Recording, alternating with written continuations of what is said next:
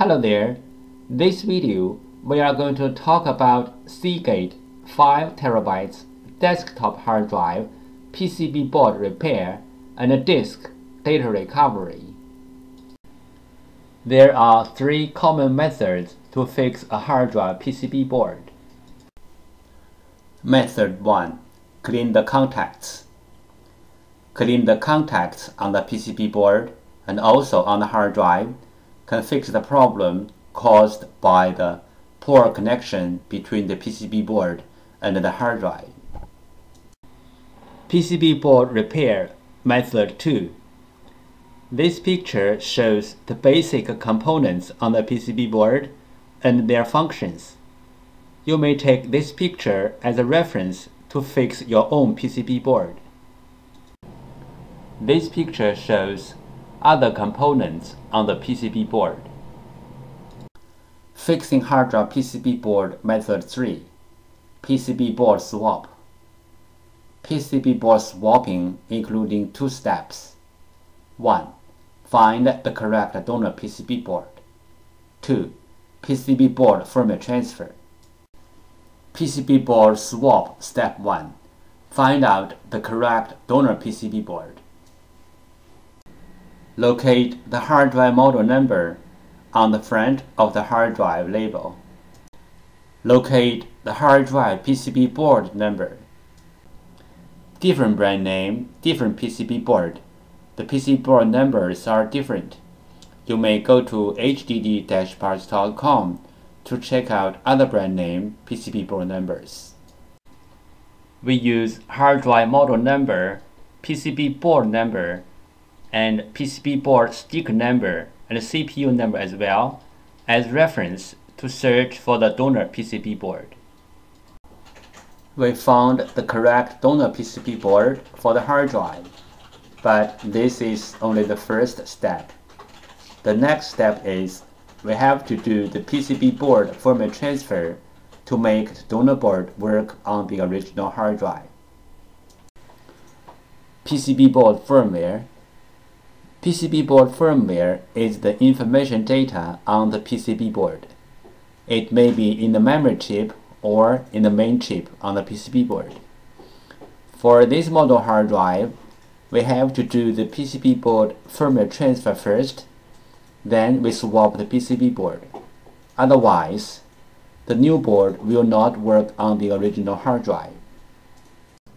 Why do we have to do the PCB board firmware transfer? Because for this model hard drive, one PCB board includes two parts, hardware and firmware. The PCB board firmware includes hard drive's unique configuration data. The hard drive needs this unique configuration data to work, so we have to transfer this unique configuration data from the original board to the donor board. Then the donor board can work on the original hard drive. Regarding the hard drive PCB board firmware transfer, we have three things to mention. First, PCB board firmware transfer is different from the hard drive firmware upgrade. The PCB board firmware transfer is to transfer the PCB board firmware from one board to another board. The hard drive firmware upgrade is to upgrade the hard drive's own firmware.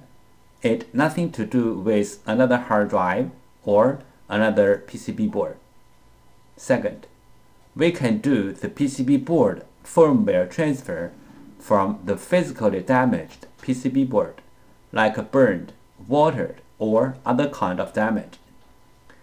Our PCB board firmware transfer success rate is more than 95%. Third, we do the PCB board firmware transfer for our clients for free. This picture illustrated the procedure of fixing a hard drive PCB board. First, the clients sent in their PCB board. 2. We fix the PCB board. 3. we ship back the PCB board to the clients. We receive many questions regarding the hard drive PCB board firmware, also called hard drive PCB board BIOS, and the hard drive PCB board compatibility. So let's talk a little bit more about this in general. Some PCB boards BIOS are in the independent memory chip, like the first picture shows. Some PCB boards BIOS are integrated into the main IC, like the second picture shows.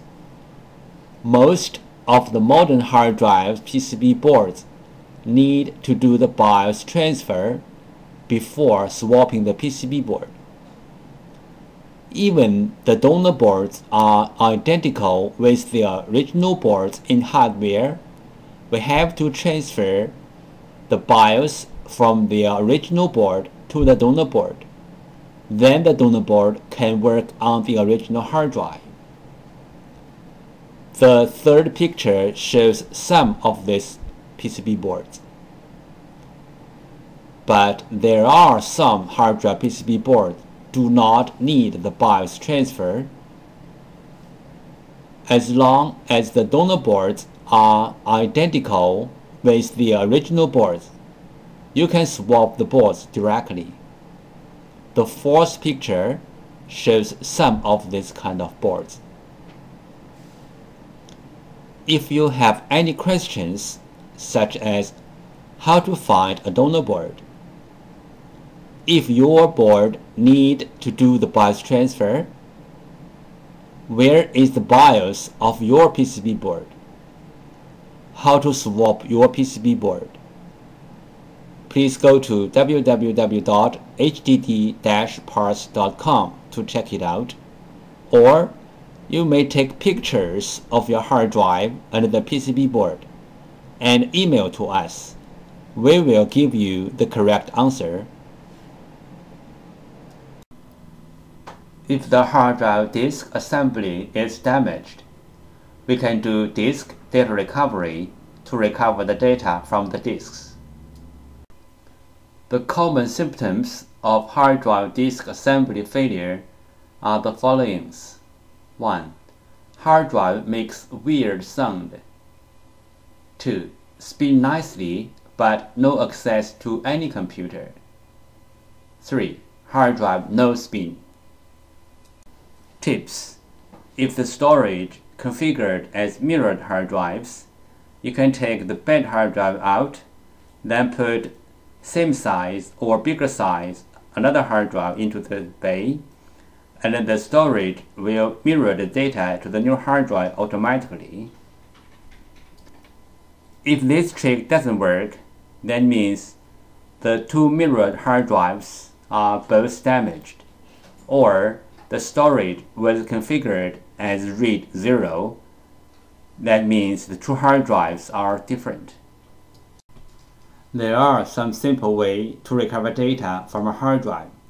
One of them is try to read the hard drive by different devices, like different external hard drive adapters, computers, or enclosures. Because different devices use different way to read a hard drive, sometimes this trick works. Another way is swapping the hardware PCB board. Swapping the hardware PCB board can fix the problem caused by the PCB board. There is a cost in swapping the PCB board, but it is way cheaper than sending the hard drive to a data recovery firm. Overheat is a common hard drive problem. Cooling down a hard drive is always a good idea. We prefer to take the problem hard drive out from the enclosure or from the computer, and also let the PCB board facing the fan, because it is the PCB board who generates the heat to the hard drive. Clean room operation. Common disk assembly physical problems: disk head damage, disk damage, spindle damage, motor damage, dust contamination. Dust contamination could be caused by broken seal or opening the hard drive in an unclean environment, like office, computer workshop.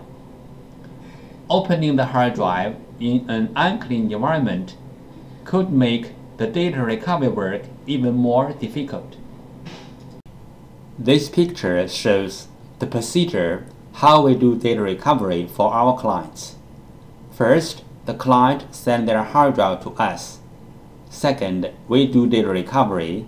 Third, we ship back the data to our clients. Thank you so much for taking your precious time to watch my video.